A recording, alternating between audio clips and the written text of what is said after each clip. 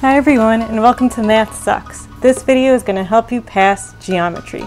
In this video we're going to construct an equilateral triangle given one of its sides using a compass and a ruler.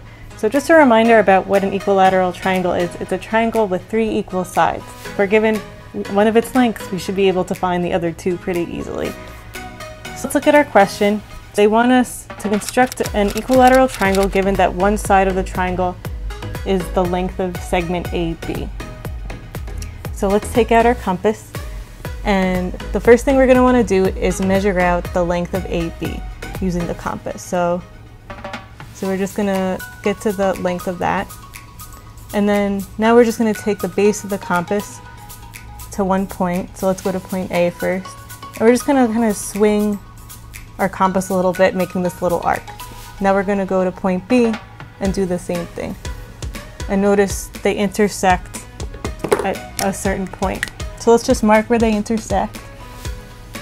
And now this is where we're going to take our ruler out, and we're just going to draw a line from A to our new point. And now we're going to draw a line from B to our new point.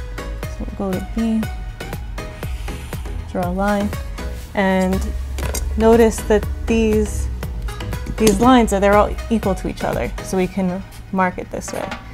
So that's what these pink lines mean, that each side is equal to each other. And we have our equilateral triangle. So if you have any questions about this, don't hesitate to comment below. And if you like this video, please give it a thumbs up and subscribe. Happy calculating!